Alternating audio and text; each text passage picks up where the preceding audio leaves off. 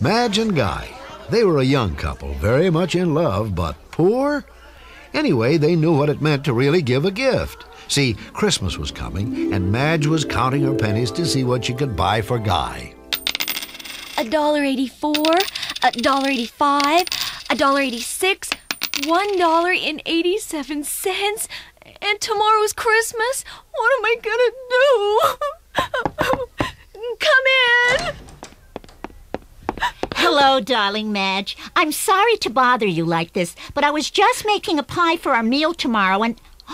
Why, Madge, darling, are you crying? What is it? It's when your face gets all red and tears run down your cheeks. No, dear. I mean, what's the matter? You mean besides the fact that it's Christmas Eve and I haven't done any shopping, and even if I did, I couldn't buy what I want because what I want is something really special, and all the money I have in the world is $1.87. Yeah, besides that. Nothing!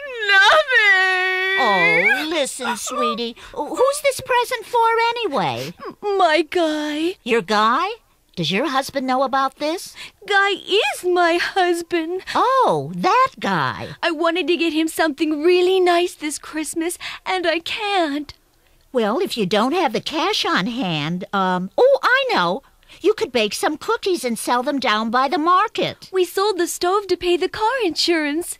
Okay, you could use the car to make deliveries. Sold the car to cover medical bills. Oh, furniture? Dentist. Jewelry. Taxes. Books. Harvey. Harvey?